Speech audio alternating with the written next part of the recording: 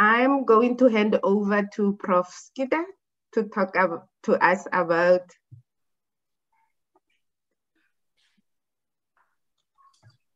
there is a student behind the data. Over to you, Prof.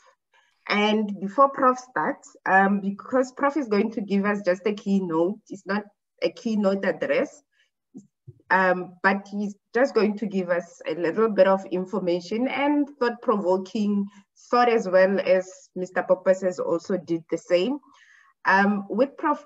Schutte, because we have enough time, he will allow questions and answers at the end of the session. So I welcome you to use the chat forum, or also at the end when he is done presenting, you can raise your hand to ask your questions or comment either on the introductions done previously or comment on the on Prof. Schutte's talk for this morning. On that note, Prof, over to you. We are at your... Thank you, Elizabeth. Ladies and gentlemen, thank you very much for the opportunity to be involved in this meeting today. It is an amazing experience for me to be exposed to learner analytics in general, but to colleagues that we could sit around the table today and from all over the world and have some deliberations, share some views. I'm going to share my slides, so just in a moment, please bear with me that I could get my slide set going.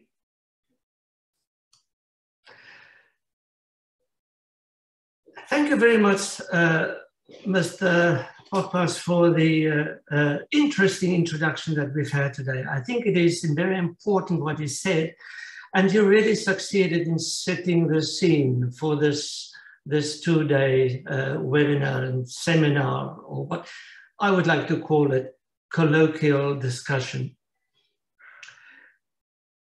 When I was asked to get involved in delivering some notes to you today, I thought that of the work that we do at UWC, my involvement in it and the unit I am in, and it is against the background of my training. I'm a trained sociologist and have been involved in academia and in educational research for many years also.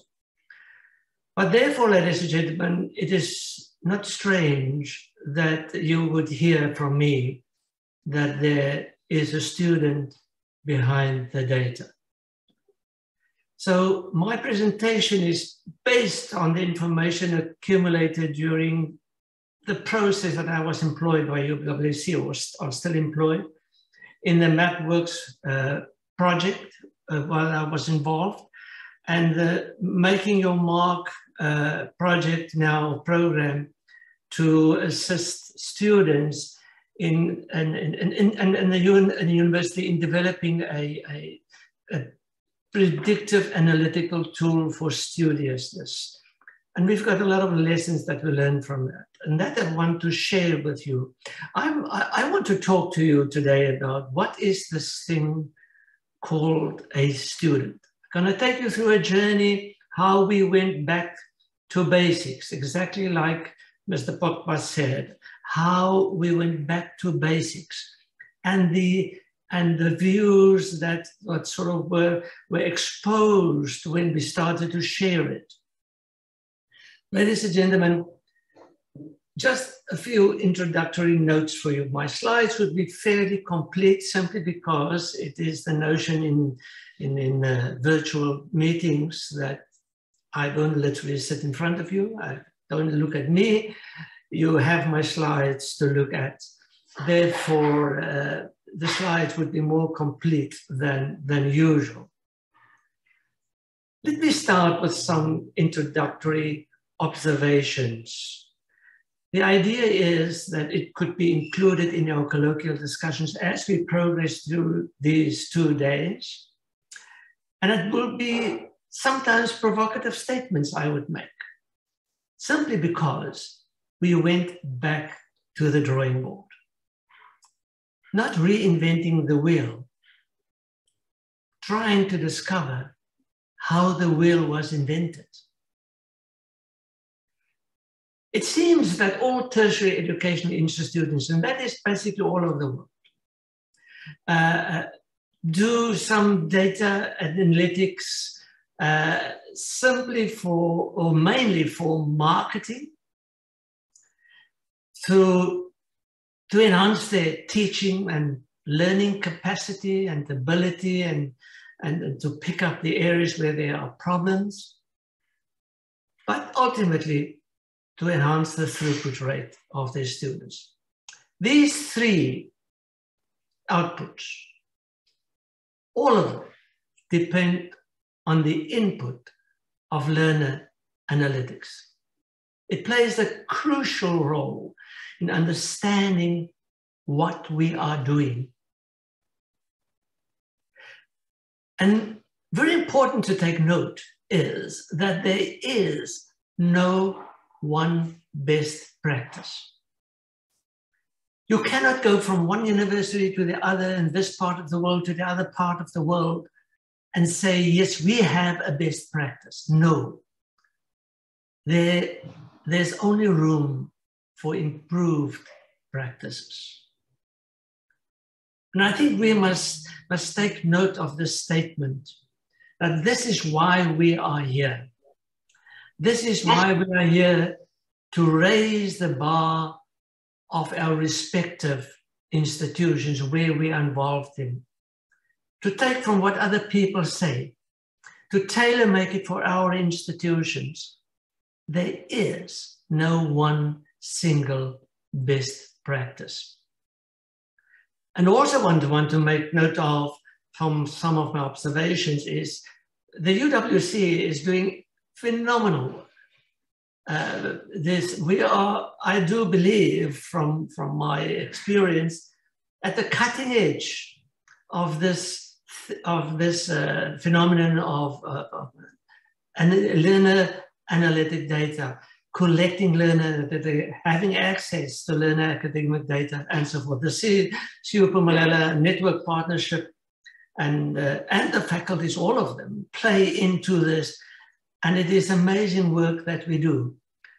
You will hear from my colleagues that we share what we do. Take from it what you can, and we want to take from yours what you do in your institutions, and take from that what is applicable to our environment. So, ladies and gentlemen, all researchers and scientists, as researchers and scientists, we are acutely aware of the fact that the more we know, the more we become aware of what we don't know. This is why we are here today in this room.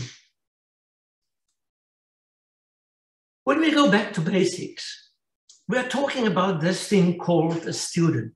What is this thing called a student in a university environment?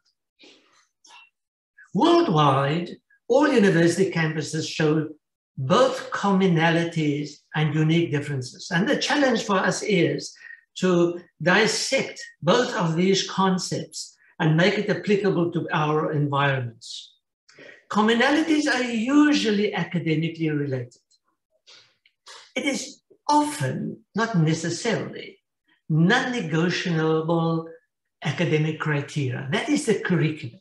That is the standard that we set across the world for academia, to have qualifications that could be respected and accepted and recognized across institutions.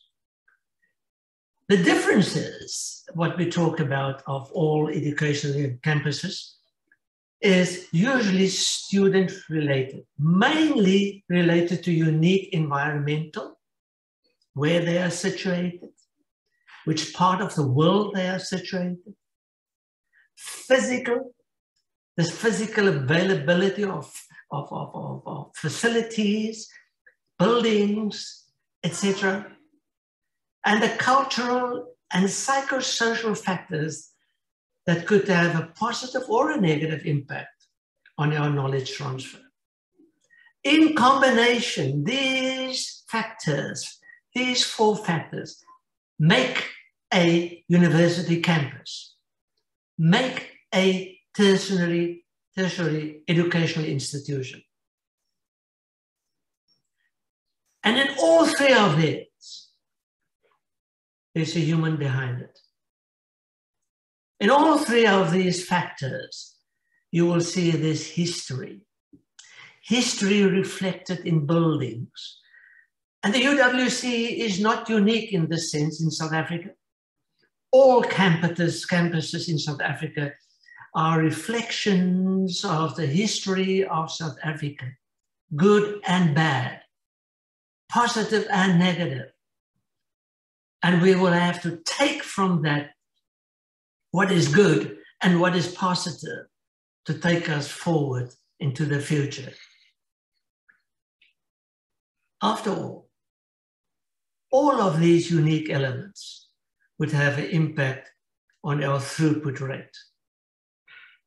But what is this thing called a student? You know, a student gets access to any university once he's got a senior certificate with a certain level of performance at school. Nice to hear.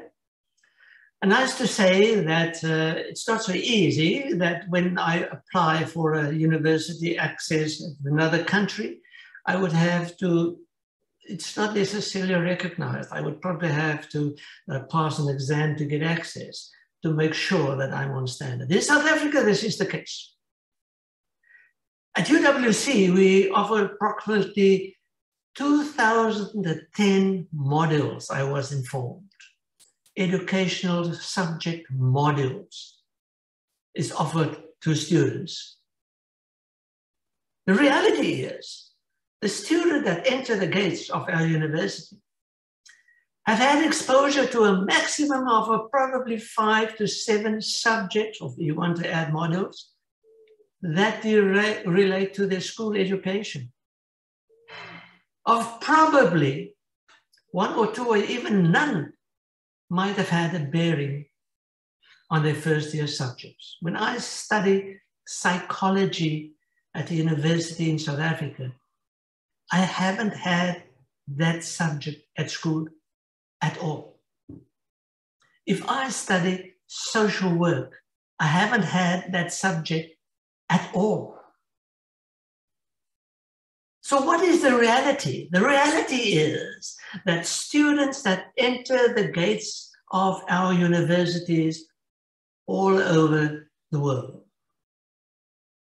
were not prepared by the secondary educational environment for university training, for tertiary training. They were prepared for the job market. They were prepared to be solid citizens and to earn a living.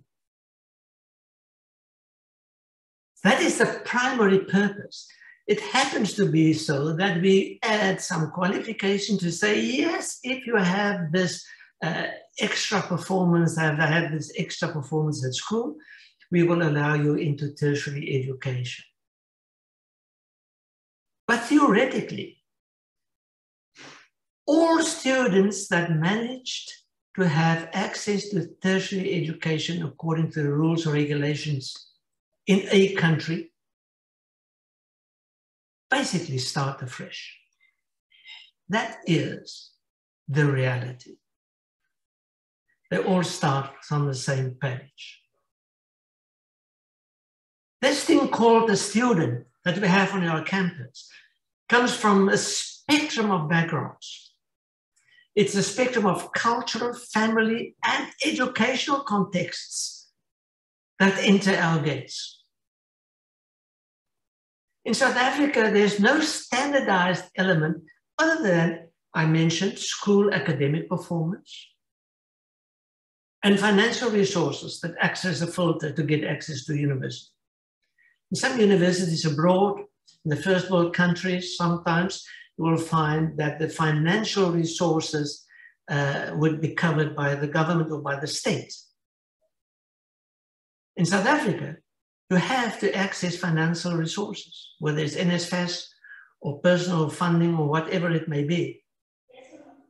So, ladies and gentlemen, these two factors are actually the only providers built into our access to universities. Not even your criminal record will deter you from entering our gates at university. It is clear from this that students need a mirror to fathom our personal preparedness. Because of this diverse backgrounds that we come from, diverse histories that we come from, and diverse historical institutions, gates that we enter. So it seems to us here in the group that I was doing our research with is that there is a Center for Student Support Services in the unit for the Office for Academic Support. It seems that first-year students in particular, sometimes it carries over to the second year and third year, that they don't know what they don't know. And this is a very important element in this new, unique and I would like to call it edu-social environment. It's an academic, psychosocial blend that they enter and world they're going to live in for some time. The reality check on throughput rate. It is such an important element and is the cause of hours of debate, of creating definitions, what it is. But in the end, ladies and gentlemen, throughput rate in South Africa is directly related to the funding formula. If you have a poor throughput rate, your funding from the government is less. It seems to be that we focus to enhance our throughput rate, the focus is usually mainly on first-year students to prepare them. We have programs and projects to get first-year students on the page to prepare them to say, this is what you are answerable. But the point is, throughput rate is often not caused by first-year students' inability to pass. It carries through to the second and third year students also. It's a delayed graduation. If I miss one subject, a core subject that would delay my graduation in my second or third or final year, I'm in trouble. I'm a throughput rate negative impetus, negative element in our statistics. So clearly, ladies and gentlemen, learner analytics is key to identify areas for intervention where this preparedness, or may I call it re-socialization of students for this university environment can be improved. We have to press the right buttons if we want to be successful. Just some comments for our colloquial discussions during these 2 days of sharing views. Interesting that the dominant forms of assessment at universities would always be tests, assignments, exams. That is what we in academia use. If you have enough marks, if your marks is high enough, you pass. If not, you fail. And that's it. But it does not provide this holistic picture of all the factors that contribute to the successful student and that contribute to those students that were not successful. What made the contributions to those students that were not successful? We need to know more. What do I say? We need to sharpen the tools, ladies and gentlemen. we as learner analysts have to sharpen our tools to read the student better. The majority of the students, probably 80%, according to some information you will see just now, just struggle to get through the year and pass. They don't seek for attention, special assistance, special help. They just pass. They cruise through university. Me, a case in point. I just struggled to pass. I struggled to manage my time. I struggled to do enough just to pass, and where I failed, I just had to recap and say, whoa, I have to go back. And that's it. What does it say? The majority of the students are the neglected, missing middle. The majority of our students are probably underperforming. Yes, throughput rate would be determined also by a focus on the strugglers, the students that don't cope, the students have problems. We have to pay attention to that. Paying attention only to that sector is not going to make a difference, a serious difference in the throughput rate. And this is because all our campuses show different physical and cultural and historical environment as mentioned. And some of these elements could have a direct or indirect student academic performance impact on it. And we have to sharpen the tools to look into this, to this amorph cauldron of information that we have access to, so that we could make sense of it. It seems to be that we have a broad consensus amongst psychologists, educationists, of what a student really needs to do to be academically successful. The Center for Student Services staff and the actions with them, it became clear, and it's obvious not for us only. It's true for America, it's true for Oslo, it's true for all over the world, that some struggles students experience could have been avoided if they had the early warning signs of where they're heading towards. Because we don't know what we don't know. So with the CSSS group at the UWC, we embarked on a paradigm shift. I'm so privileged to be associated with that. And that paradigm shift sort of moved from a deficit interventionist approach to a more proactive, possibility-focused approach. And that includes the student's voice in partnership with the university administration. And this is two important elements that give some meaning to our learner analytics data. So what is it that I experienced?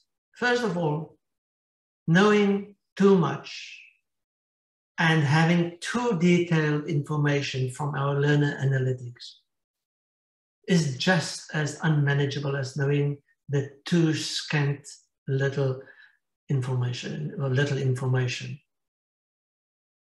And that is something that is important to take note of. We could go into detail and give a mammoth a lot of information. But if we cannot interpret it, it's only data. We have to turn data into information.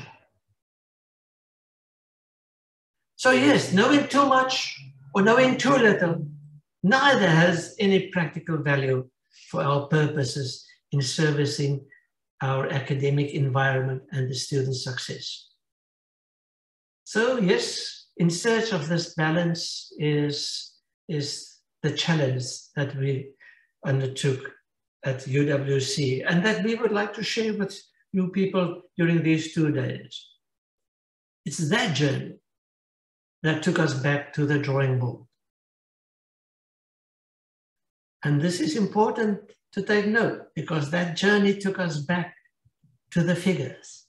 We've had access to figures. But it seems that even a person like Albert Einstein have had something to say to us. Not everything that counts can be counted. And not everything that can be counted counts. During our journey back to basics, there was an individual, actually unknown individual to me, but a photo I discovered that have had a profound impact on our thinking. During the advent of the COVID times, there was this picture of this individual somewhere in the middle of Africa.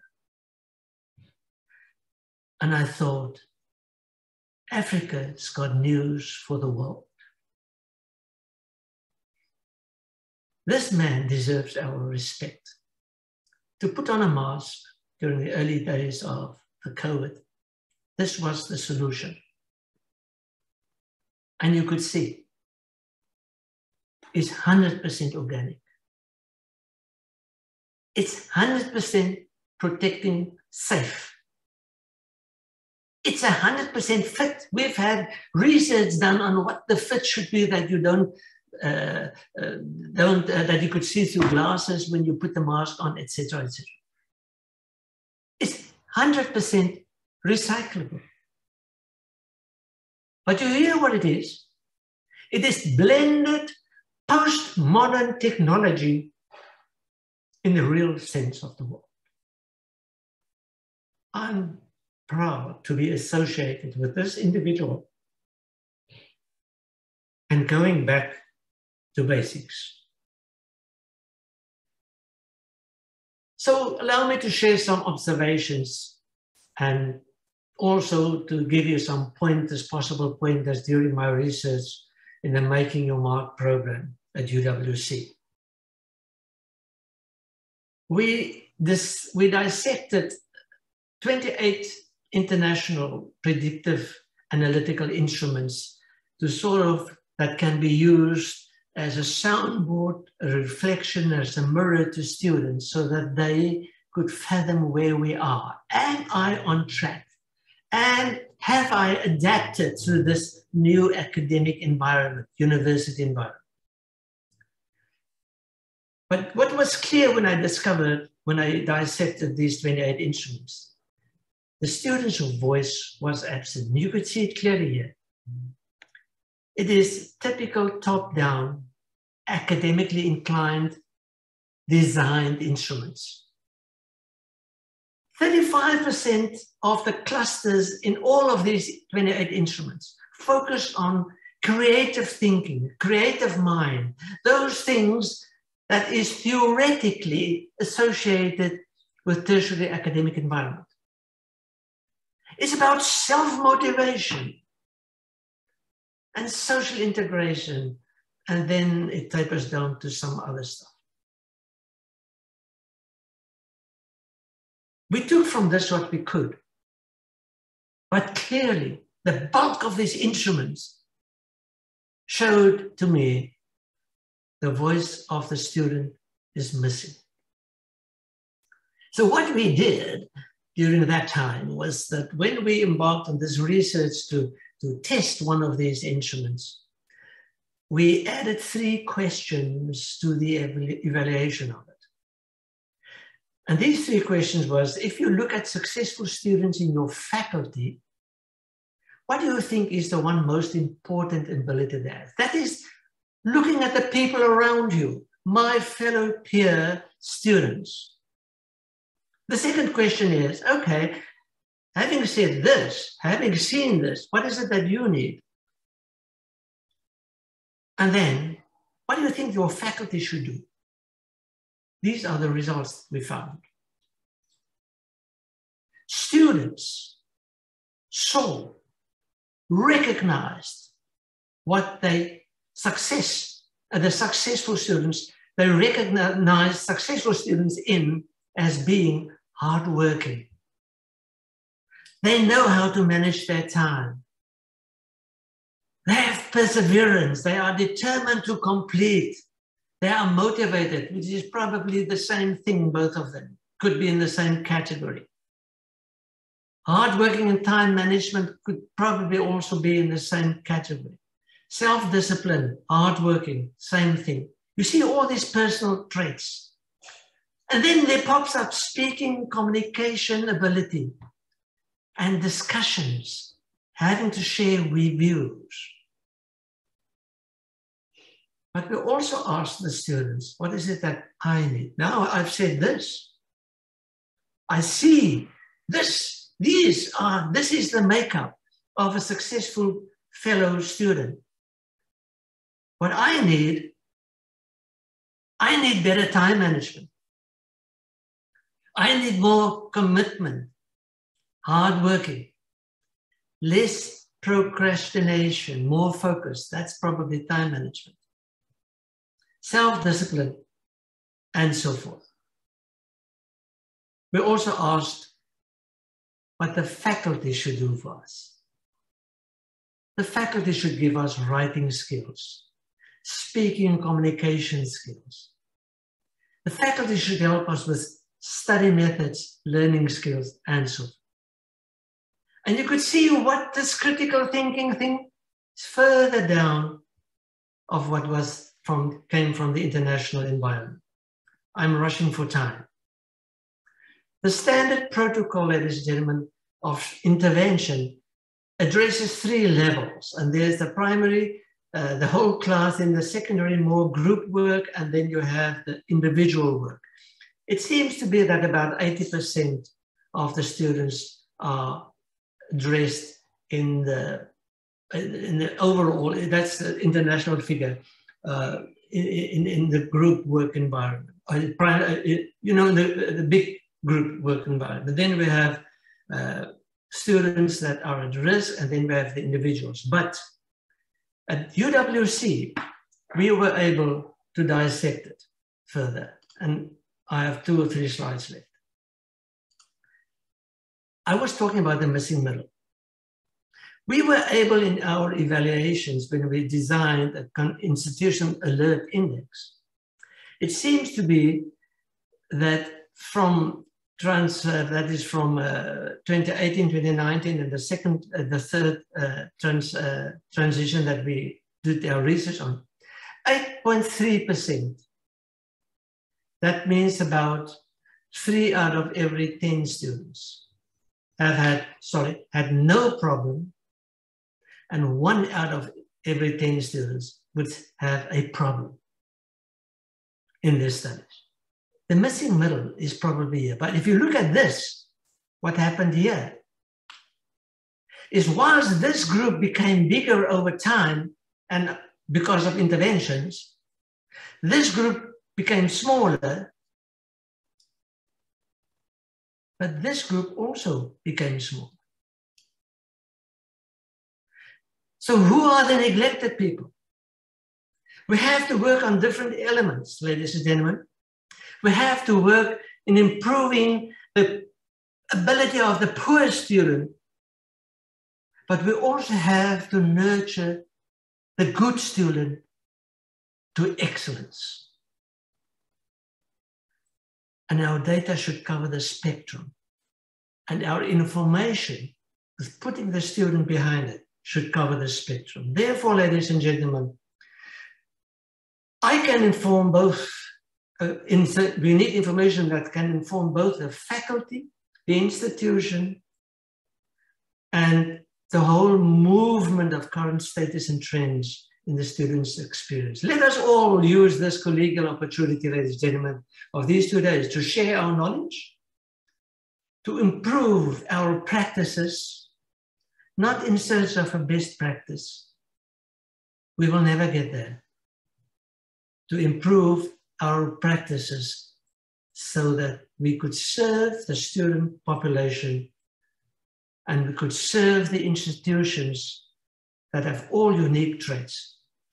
Ladies and gentlemen, I thank you for your attention.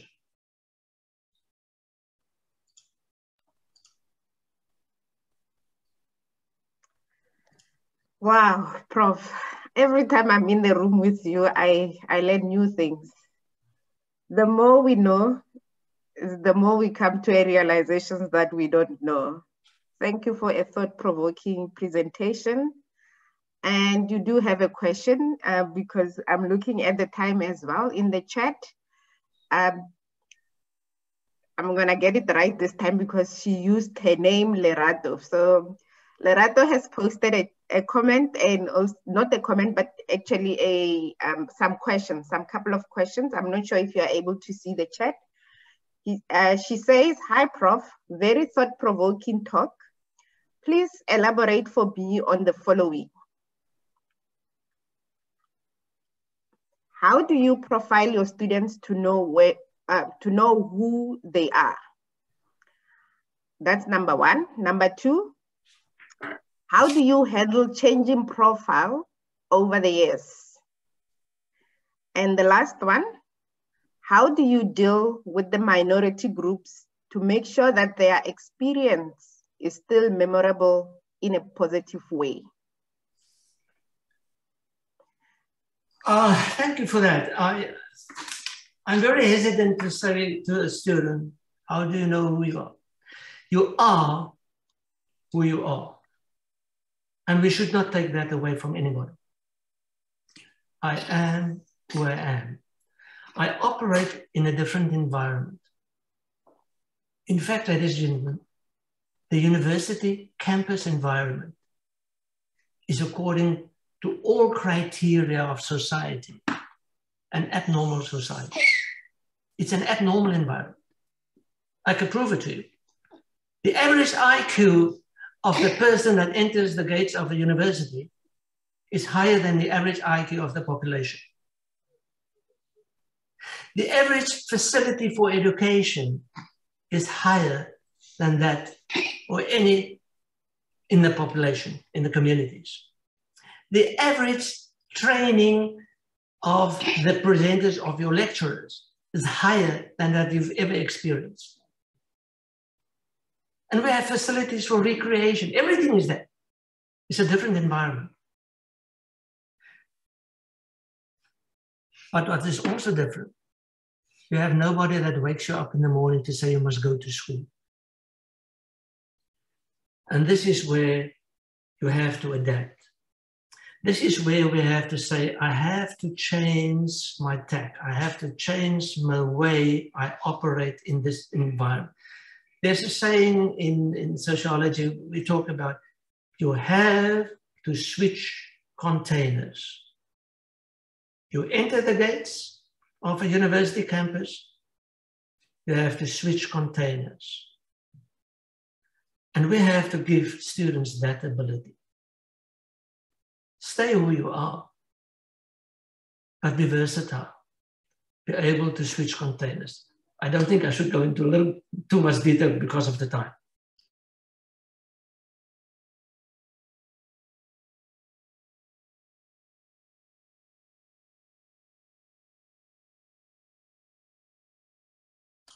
You're muted, Elizabeth. There are a couple of comments in the chat. One is saying very informative and practical. This is from Magdalene. And the other one comes from Melikaya. I'm not going to say whether it's he or she, but they wrote, my thesis is on the gamification of higher education content. Do you have any thought on gamification as a tactic for increased engagement? I do have. It is a total new environment. You are treading new ground.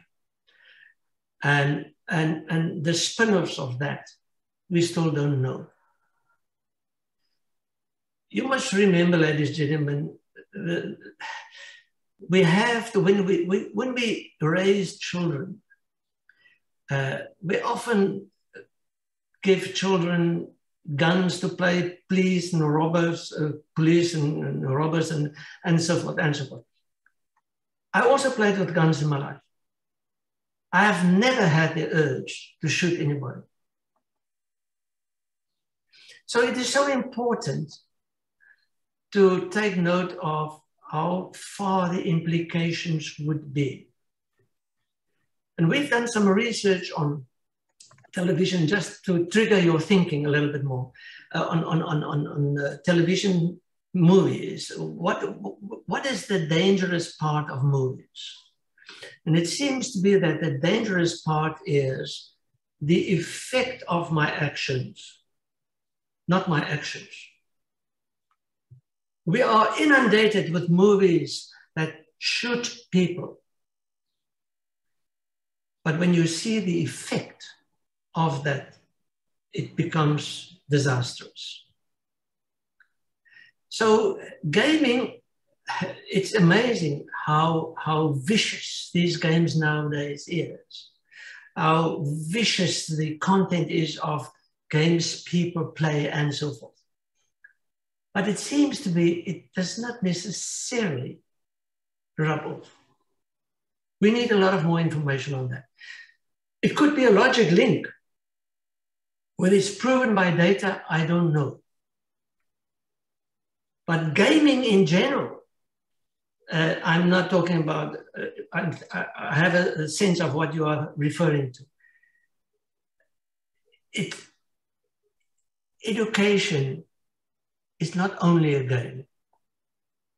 It's creating a mindset of knowledge, something different. You can use gaming as an instrument, I suppose. Go for it. We need more information.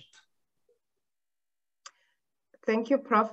Melika, if you have more questions or you need more clarity, you can raise your hand and I will recognize you so you can speak to Prof directly as well. Kofi, you also posted in the chat. You can unmute and ask Prof the same question that you posted on the chat. Thank you. Thank you very much, Elizabeth, and thank you very much, Prof. Schutte, for a wonderful presentation. My name is Tlohima Rumulwa, and I'm from UNISA. Prof, I wanted to just ask you a young question with regards to the comments that you made around best practice. And certainly as somebody who has been practicing in information system, business intelligence and analytics for the bigger part of my humble career, those comments really resonate. And I remember the days when we used to have a very inferior infrastructure. And it was often funny when we are sitting for these international exams because the manner in which they asked these questions and how we would respond in the context of how we would have to do it in South Africa with the limitations that we have. And what was always shared as best practice then was really not best practice for us, and even in some cases was not feasible. So I do support the views and the ideas that there is no best practice. However, Prof, my question is that in the context of what you have shared with us, and we are talking about learning analytics in general, there is always a scenario where others are doing better than others. And there's often a learning process which may include a benchmark or an alignment of some sort where we learn from others. Is it really a bad idea to work towards a certain position where that position can be defined as a kind of when I say minimum requirement, I mean not exactly, but as a sort of a benchmark of some sort to say, in the context of trying to understand what this thing of a student is and how how do we assist them? These are the, the list of measures or indicators, and this is what they mean. And if you are able to kind of work out this sort of measures, then these are the kind of insights that you can get. I just wanted to check, Prof, as to what are your views regarding that, especially mapping it back to the comment that you made around best practice. Thank you. Thank you for that question. It is the case that we have been working on an instrument that could assist with that. We call it the student thermometer. It's now in the final phases of our testing. We did manage, I do believe, the group, we work in an excellent group in CSSS. And this group managed to drill down back to basics. You see that guy with the mask? We went back to real basic. The question is, what makes a successful student? We drilled it down to 6 criteria, clusters of information, which is what I would like to believe is inter-institutional.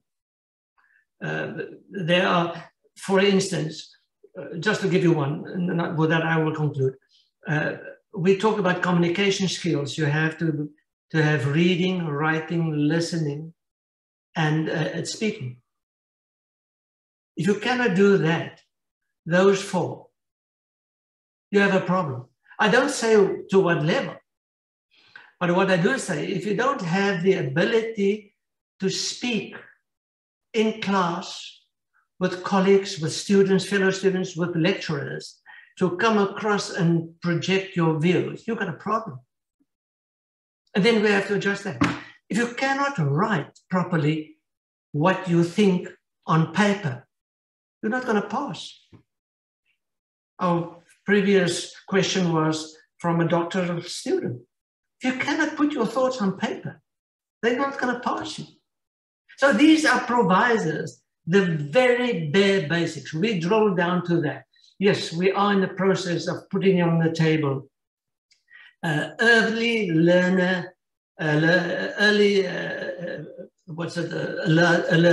for students' studiousness, the early warning instrument for students' studiousness. And I think we will probably be able to share some good information during our next deliberations of coming up of the SAAIR, of our conferences. But yes, I think we are there. I have them, 6 of them, but it's not, I didn't decided not to share that with you at this point. It's still in the final developing phase.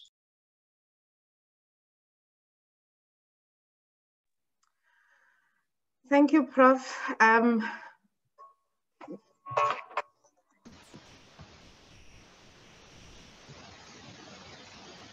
Apologies, my phone decided to go on.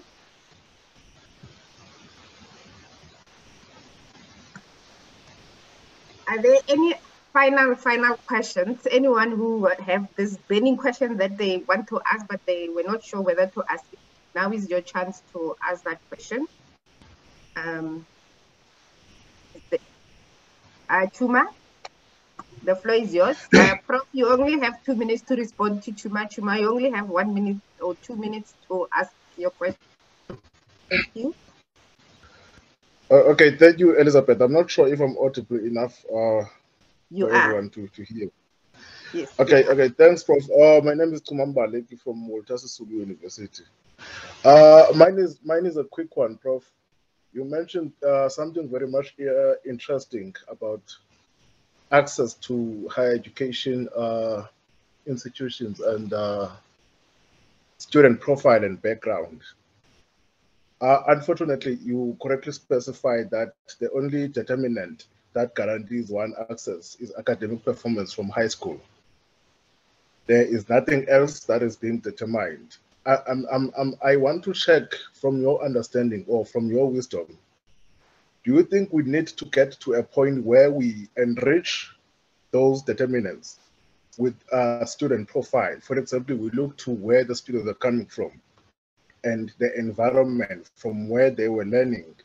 We use that particular information and get to an understanding that it is justified that their marks will not be similar to those coming from at least backgrounds that are better off. At what stage do we use that particular information to enrich our determinants of giving them access to higher education? I'm not sure if that was... Yes, thank you. I have some thought-provoking ideas for you, and I'll do it in short. The problem at the current problem is that the average mark of a tertiary education, of a secondary education, school mark, gives me access to university. That means if I am a language guru, gifted person in languages, and I fail my maths, I won't get access to university. The same is for the contrary. If I am a gifted mathematician and I fail my language, I don't get access to university. So what do the universities do? We get the average person and above average person. I think we should think of, in future, giving access to university courses, study directions. What on earth do you want? I want to become a language expert, an author, what do I want to do with maths? I don't need it. I'm not going to attend any maths classes. If I want to become I'm just thinking aloud now, become a nurse and so forth, then you need some maths. I don't need languages. If I want to become an engineer, I don't need languages. Now, not to that extent, at least. I know what I say, we could debate it. But I think we should move in the direction of course-related access so that we could get the gifted person in that direction and not only the average student, and we have to show the door for that gifted person. Just think about that for future. That means you won't be able to switch courses. I give you access to the language department, and that's it. You can't switch from there to law. All right, you get my idea. I think that is probably where we should go.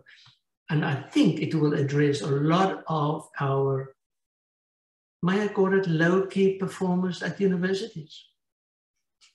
We already cut out the excellent guy before he entered university, or the gifted person.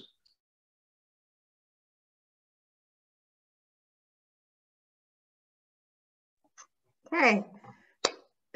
Thank you, Stanford. Unfortunately, we have run out of time, but you are more than welcome to put your comment on the chat, and Prof will gladly also probably respond to all the comments that are posted on the chat.